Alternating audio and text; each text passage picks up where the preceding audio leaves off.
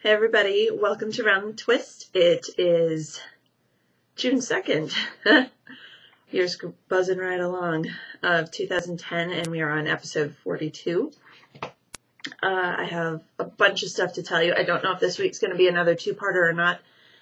I'm kind of deciding that if I have enough to talk about to go into a second part, we'll do that, just so I don't feel quite as rushed trying to cram everything into a 10-minute segment. So bear with me here. On the needles, first things first, the second fling sock is coming along.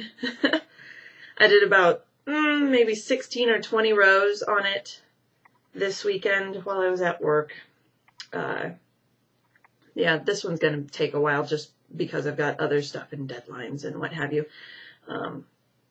Still the Hermione's Everyday Sock pattern. Man, I'm blanking tonight. I'm sorry, I had a 3-hour nap attack and just woke up, so yeah. Hermione's Everyday Sock pattern by, I believe it's Erica Loudner. It's on Ravelry. Free pattern. Go have fun, enjoy.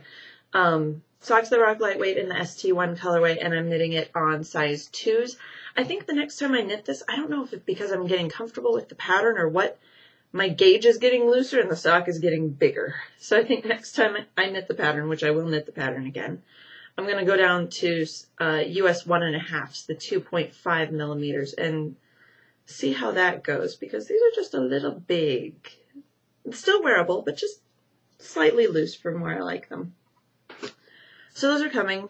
I'll probably get a lot done in the car on the way out to Estes, honestly. Dishcloths. Nothing. I'm at the same spot I was last week, so I have not finished the 5th one yet. And that's because I've worked 4 out of the last 5 days, so this is my recovery day. For a second, I have to go back into work. Tomorrow night, tonight, it's after midnight now, obviously, so technically it's the 3rd, it's Thursday, but yeah, one more night of work this week. And then my siren song, the Shipwreck Shawl. This is what I mainly knit on while I was at work this weekend. We had a great group of patients who didn't call a whole lot, didn't need a whole lot, so I got a lot of knitting done on this. Let me get this all straightened out here so I can show you. Obviously bunched up on the needles, but you can see I got quite a bit of the netting done. Wow, that's a really bare... No, I guess it's not. I'm looking at everything backlit, so it looks like there isn't a lot of beads, but the beads, I'm loving the beads. Loving the beads. I'm on... Ooh, hang on. Yes. Saved it. I'm on row 130. I just 30 or 31. Can't remember. I just transitioned up to the size 10 needles. And I'm loving it. I'm going to have to break the yarn again soon and join more beads because I think I've got... Yeah. Got about 2 feet of beads left on the current incarnation of it. Love the bead spinner. It works fabulous. I'm loving using the deck of cards. I'm also loving the fact that I can confuse the heck out of my coworkers.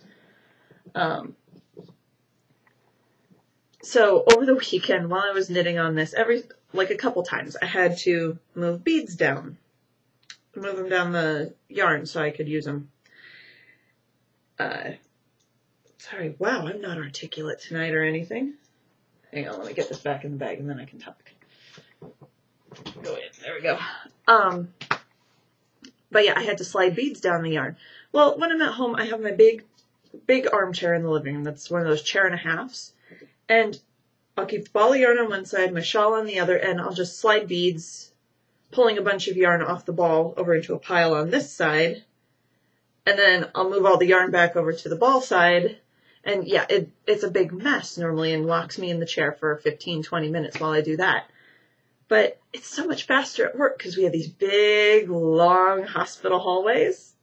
So I put the bag with the shawl in it at one end of the hallway and took the ball of yarn and started walking down the hall, unwinding yarn as I went. Set the ball at the other end, walked back, moved beads. Man, I love confusing coworkers, especially the guys. They just looked at me going, "What are you doing?" And I just very perkily went, "I'm moving beads." "Okay, Karen, sure." It was great fun. But yeah, I probably got about 15 or 16 rows done while I was at work. A lot of progress. I might actually finish this thing. I've got a week. 1 week. Maybe not. We'll see. We'll see. I've got a whole weekend off coming up, so I might get it done. On the wheel. Still working on the blue suede shoes. Very, very slowly. In fact, I just did a little ball of pre-drafted roving about this big at my Stitch and Bitch tonight down at Whole Foods. And, okay, this is how the roving comes. And I know I've showed you guys my drafting technique before, but I want this so much thinner. So I'm pre-drafting it a lot thinner than I have been. And this whole thing, which probably comes out to about 6 feet of the pre-drafted roving, started off as about 10 inches of this. So I really, really pre-drafted the heck out of it.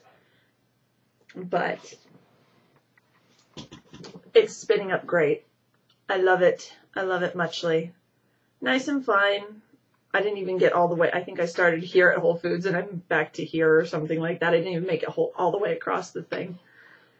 But still on the B, 27.5 to 1 ratio, which isn't even the highest ratio that this can run. The B, I'm loving it now that it's all fixed. It's fabulous. It's wonderful it's so much easier to carry and get in and out of my car compared to the Lendrum. I still love my Lendrum. But in terms of portability, the B wins. That's the beauty of it. We got about 3 minutes. I can probably do at least part of this. My FO of the week. You might have noticed I didn't mention the Glynis socks because they're done. They're finished. Done, done, done. I think I finished these last Thursday, if I remember right. Wednesday or Thursday.